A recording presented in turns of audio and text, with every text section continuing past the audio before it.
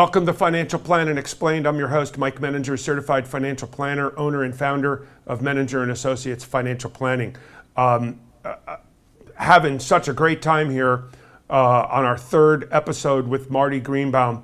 Marty is an expert in helping people with buying franchises.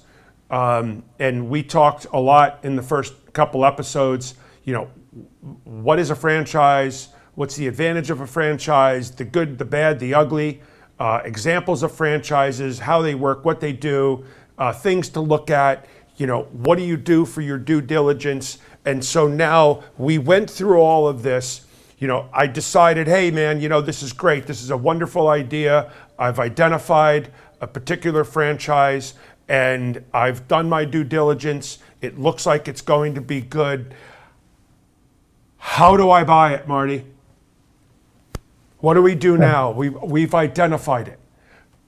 Now what? Well, let me share with you a little bit, when people go through this franchising process, let me first say this. It's a scary process for most, right? It's a scary process. Most people never looked into a business, never looked into franchising. So, listen, as you go through your due diligence and, once you start your connection with the franchise, they have various steps that they're going to walk you through. You're going to get an intro. You're going to learn about how the business makes money, how it operates, what's the value, what do they provide, what's their services, what are they priced at, why are they priced that way? They go through their technology, their support, how they're going to train you, and so on. So there's this process that you're going to get educated. In every aspect of that business, you're going to talk to franchisees. You're going to review what they call a franchise disclosure document. You're going to go really through this process where you're learning about the franchise company and they're learning about you. And we talked in our last episode quite a bit on, do they just award a franchise to anybody? And could you just buy a franchise? The answer is, no, right? So as they're making sure that you're meeting their requirements, you're also asking the right questions and making sure that you're checking off the boxes you need checked off. Listen, you make a decision when you feel comfortable that all those check boxes are checked off and you're like to that point where, okay, I get the business, I understand the investment in time, in the investment in money, I could do that. All right. And I'm excited, right? So people make decisions a couple ways, right? They make it emotionally and intellectually. So let's start with intellect. If I'm going to make a decision, like I said, I want to know the numbers. I want to know that this thing's profitable. I want to talk to franchisees and make sure that, the people that I talk to, they're doing well, that they like being in this business, that they've been successful. All right. But the other side of it is I'm going to picture myself in that business. Like most people, wouldn't you say, like they want to be able to say, yes, I'm going to get up every day and say, man, I'm excited about this. I'm excited to be I'm excited to have a change in the opportunity. So there's that emotional side where people have to satisfy that to some degree. And then of course, the intellectual side in all of us where we're saying, hey, does it check off all the boxes? All right. So those are some key things to think about, when you're making your decision, and the franchise is going to educate you along the way. And ultimately you're going to have to come to that decision. Of course. And it could be one way or the other, Well, so now we decided, all right, you know what? It's a go. Okay. I love this franchise. I think it's awesome. And what I'm going to do is I'm going to play out one in my head of the one that they looked at us for the investing. So now, because I understand a little bit about it, and until I really spoke with you, I had no idea really much at all on how franchises worked and a lot of the inners and stuff like that. And now that I think about it, I've got a client who owns 3 large restaurants in New Jersey.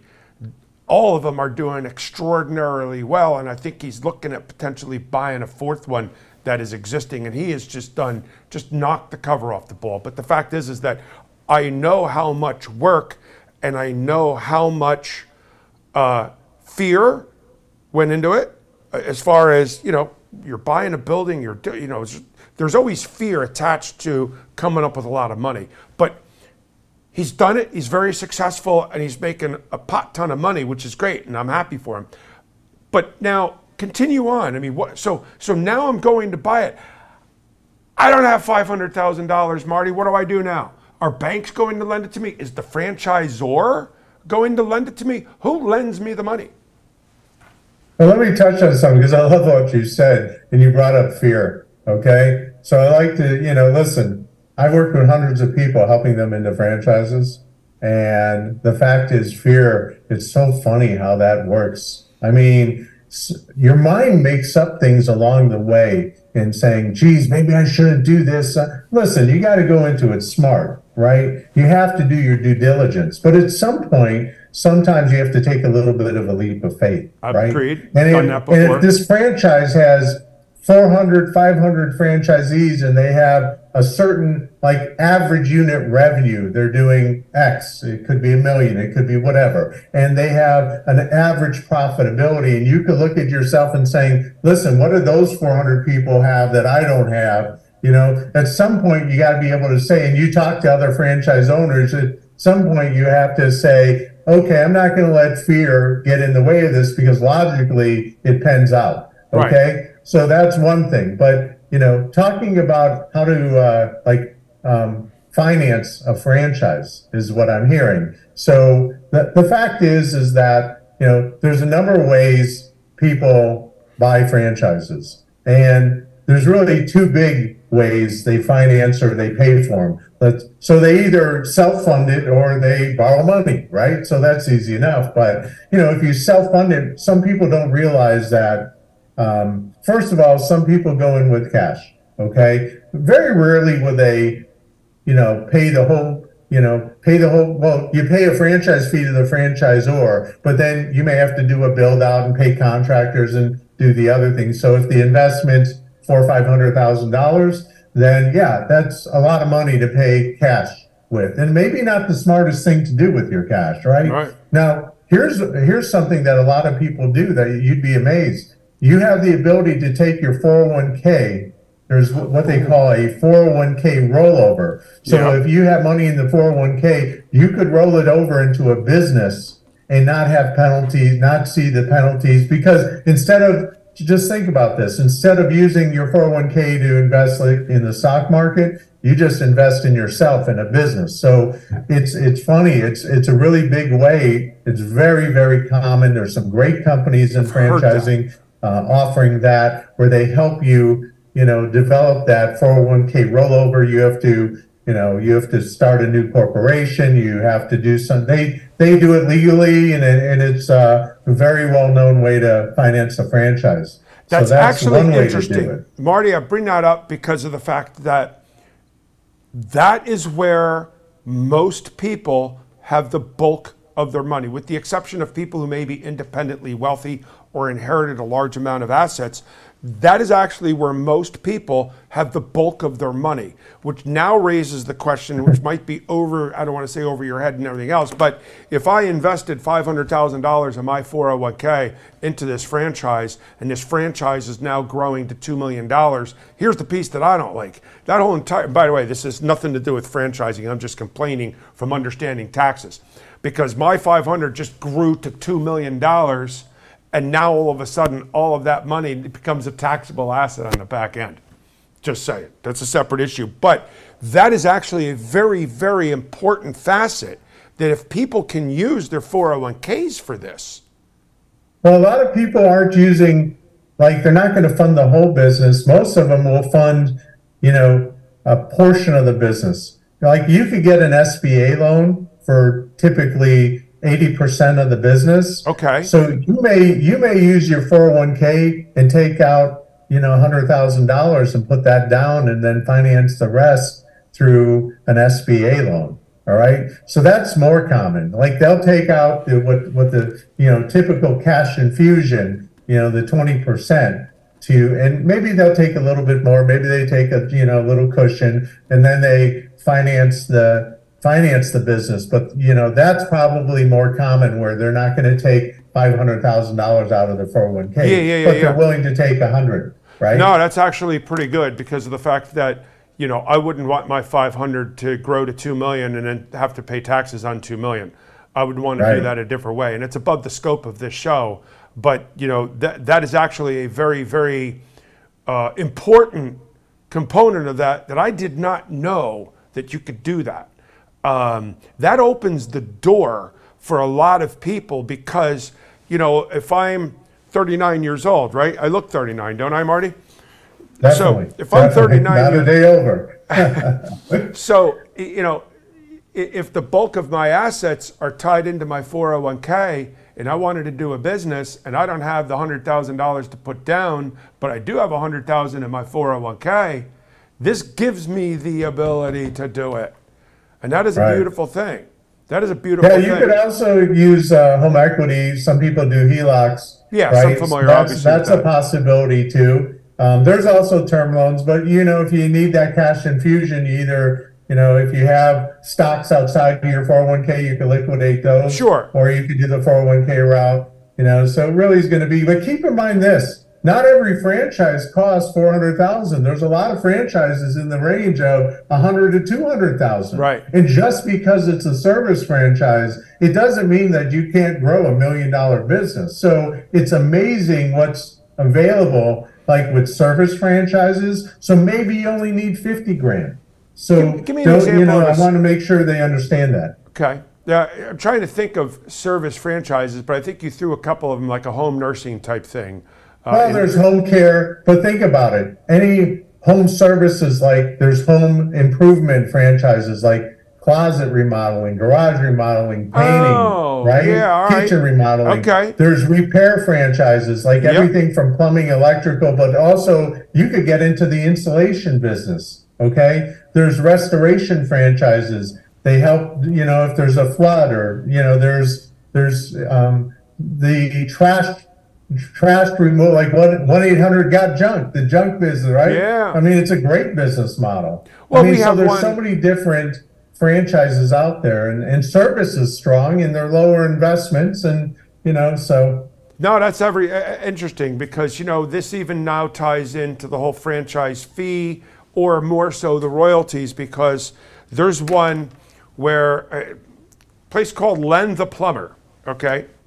Great for Len, he's getting some, but I see TV ads for it. And I would imagine that if there's a TV ad for that particular one, and I've seen a couple trucks around, not a lot of them, but I've seen a couple of them around, I didn't realize that that could be the type of service thing. So as it pertains to me, if I am the buyer and I'm a plumber and I say, hey, you know what? I want to be able to leverage, instead of doing my own marketing, here's an opportunity for me to leverage that particular franchise to do my marketing for me. They're on TV.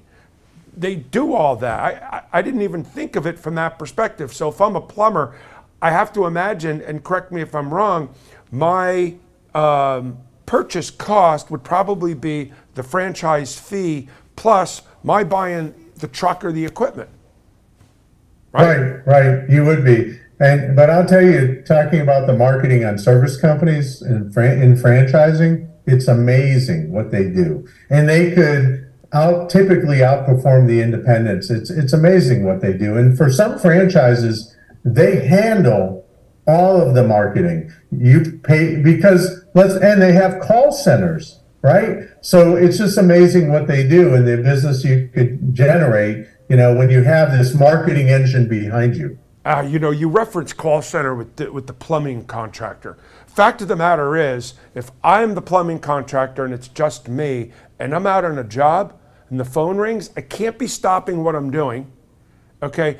I don't want to blow off the call, because guess what? If that person doesn't get a hold of me, they're going to pick up the phone and call the next plumber, because the odds are they got a problem and they want it done now. If at least they get a hold of a live voice, then that live voice could say, all right, I'll have somebody get back to you, whatever. They may be able to answer the question. I could tell you, and then a whole lot cheaper than me hiring someone or an answering service or whatever. There again lies another example of a value add of what you're paying for your franchise fee.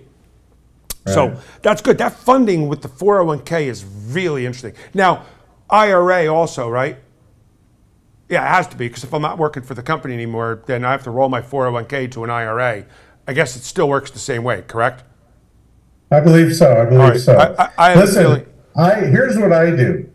I have some great funding experts. So when I'm working with clients, it's just like the same, certain things that you just want people in the right hands. So in franchising, there's some great companies, and I have some experts, both on funding and legal. Like if somebody is really, you want to understand what's possible, I'm going to say, hey, listen, I've got some great people. Pick from one of these. I want you to have some discussions. I want you to know what's possible. So you're in a comfort zone before you get into this. Well, not to mention, it's stay in your lane. You may be an expert at certain things. I mean, we run into that all the time ourselves. We know a lot about estate planning, but we're not going to do the estate planning documents. We know a lot about tax planning, but we're not going to get into the weeds with taxes. So, Marty, we're at break already.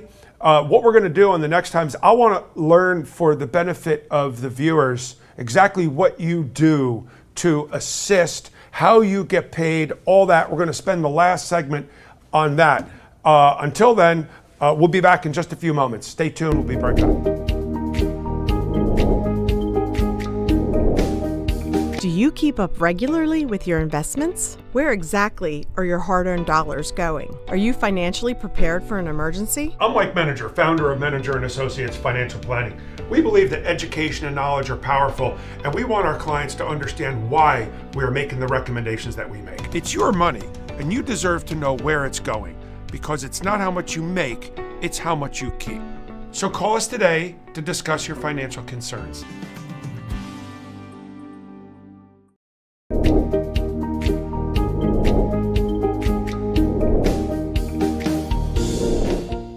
Welcome back to Financial Planning Explained with your host, Mike Menninger. And I'm here still with Marty Greenbaum for the last of 3 episodes on franchising, which have been absolutely just very informative, super cool. I love the idea of franchises, honestly. It has to be for the right person. They have to do their due diligence, but I could certainly see the advantages. But most importantly, Marty, and I knew this just in talking to you, you know a whole lot more than, you've forgotten more than I have ever known. And I could say the same. And as with any consultant out there, I personally believe that consultants are worth their weight in gold. So tell me, as a consultant, what do you do? I sent someone over to you who was looking already to buy a franchise that was already in place. But somebody who's thinking about buying a franchise, they're interested. What do you do, Marty? Mike, listen, first of all, I want to make sure everybody understands that I don't sell franchises, okay? I'm more of an educator, a consultant, and a matchmaker. So I don't like to pressure people. I'm not here to sell somebody a franchise. If you go online and reach out to franchise companies on your own, you're going to be reaching a salesman, and they're going to sell you, and you're going to get a million calls. Exactly. Right? Exactly. So the fact is, what I do is I'm more of the matchmaker. So I do a couple of things. First of all, I want to make sure people go into this eyes wide open. So I educate people. Second of all, like I said, I'm a matchmaker. So I help them identify what franchises could be the right fit for them, right? And that's key, because most people, they don't even understand what's out there. For most people, they've looked online, they've experienced certain franchises as a customer, they have certain things in their mind. Are those great franchises? Are they not? They don't know. They don't have any means to judge a franchise company because they've just never done it before. Right? So, getting into a franchise is something you have to be very careful about.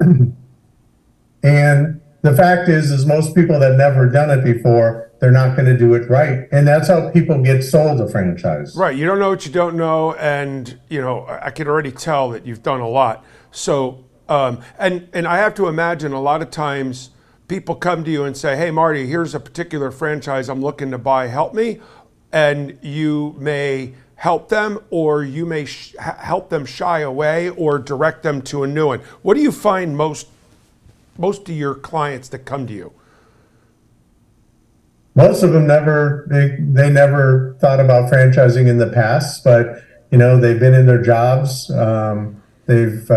They're not quite happy. Maybe they were let go, and they're at the point in their career where they're afraid if they go find another job, it could end in a couple years. So they come and they say, okay, well, we don't know anything about franchising. Help us understand if this is something smart to do, and if so, like, what would be a good fit for us? Right.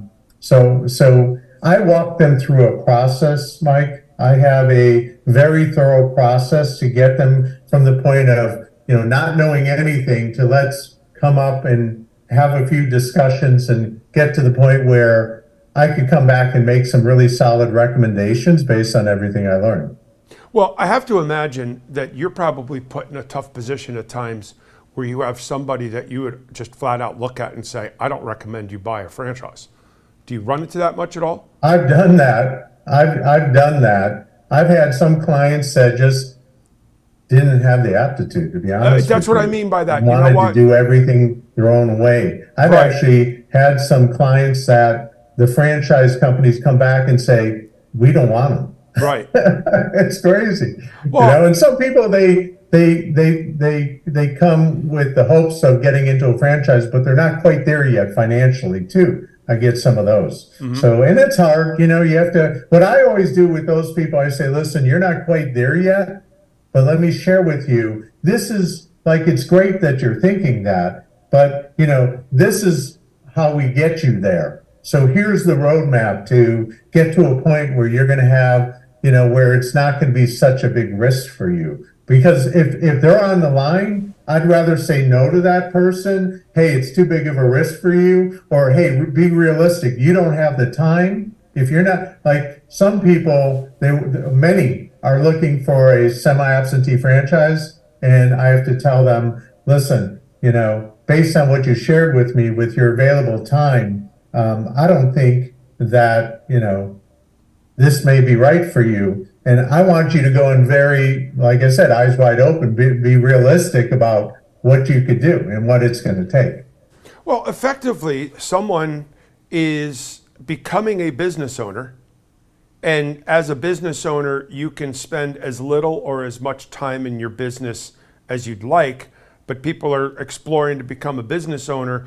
And by buying into a franchise, they've climbed a lot of the, they let someone else deal with all of the climbing the learning curve problems that any new business owner will have, and they can provide that training. So, being a business owner, knowing I am one, okay, that there's a lot to be said about being a business owner. A lot of people like that opportunity. There's a sense of freedom. There's a sense of I am the boss. However, the other thing that I will also tell you as business owners that a lot of people don't appreciate is you're the business owner. The buck stops here. So you're taking on a lot of responsibility. So don't underestimate, and this is my recommendation, don't underestimate what you're getting into, but just the concept of doing it. Do you counsel them in that regard as far as, hey, are you ready to be a business owner? Do you counsel them in that regard? Listen, I'm very frank with them, okay? I tell them I'm not going to, I'm going to give it to you straight. And that's what I do. We talk about their finances, we talk about their time, we talk about their fears, we talk about whatever's going to get in the way of them realizing their goals. Franchising offers a great opportunity, but it's not for everybody, okay? So I'm very careful that they understand, these things and what it's going to take. And, sometimes they have family members. Do I bring my kid into this? And I want to make sure that this isn't something that your kid's going to get into for a year and then decide he wants to go off and do something else. And then you're stuck with the business, right? So, that you got to be careful, but I'm that guy, I'm not here to sell anybody a franchise, like I said, and I'm not pressuring people. So, yeah, I totally make sure that they know what they're getting into. That's kind of my job. How do you get paid? Good question. Guess what? They don't pay me anything. They don't sign any You're contracts. hired. My clients. You're hired. Huh? You're hired. I like it. Free consulting. I'm free, but not cheap. I'm free, but the fact is that it's kind of like real estate, right? If you use a real estate agent, you buy a home, you don't pay the agent fees, the seller does, right? So if we find a franchise that you decide after doing all the right due diligence and everything we've talked about in these segments, and you decide to move forward, then I receive a referral commission from the franchise companies that does not affect what you pay. So listen, I'm here to help. I'm going to give it to you straight. I'll definitely help you to, learn. And yeah, I mean, that's what I do. And I work with many clients that decide, hey, you know what? Not for me. I just had that 2 days ago. The guy went through 3-4 months of all this due diligence. It was at the time to sign, and he just, I guess, couldn't do it. And I was like, I said, okay, it's your call, buddy. I mean, I wrote him an email and said, oh, heard that you decided not against it. If you want to have a discussion, you want to look at other things, I'm happy to talk to you, but I'm not here, so I didn't, people are going to make the decision based on their situation, and I respect that. Yeah, well, it's a true I'd rather they don't do it. That's a true example of cold if it's going to be something that's going to be a hardship for them. No. This should be something that you do because, you're confident and you want to build something. Well, Marty, I am pulling a guess out of thin air that is probably a very accurate guess that you have way, way more success stories than you have stories of people who buy and fail or chicken out at the last minute like you just happen to have. I do. And I've had definitely some amazing success stories, and I haven't heard of anybody, nobody's come back to me and said, hey, this didn't work out, we're out of business. I've not had that in 5 years, right. All right, since I've started doing this. So, I cross my fingers, and I'm here, and I say to my clients, listen, I've been a marketing strategist my whole life, and you're going into business, and I know a lot about business. So even though you're going to have all this support from the franchisor, I'm definitely here to help you.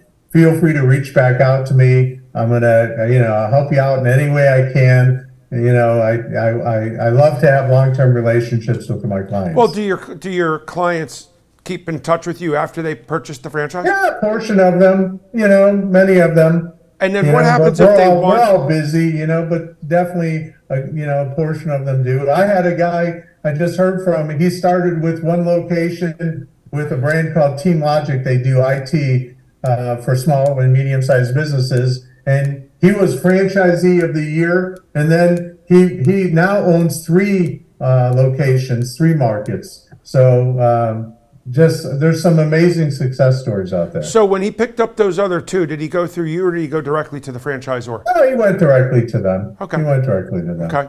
Well, Marty, this has been absolutely fantastic. What I'd like to do is put up the slide that shows, take a moment if you could, and just speak to the camera and tell people about yourself, how they can contact you, what's the best way to reach you.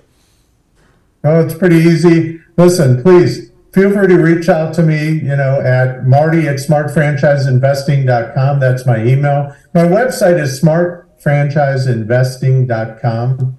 Okay.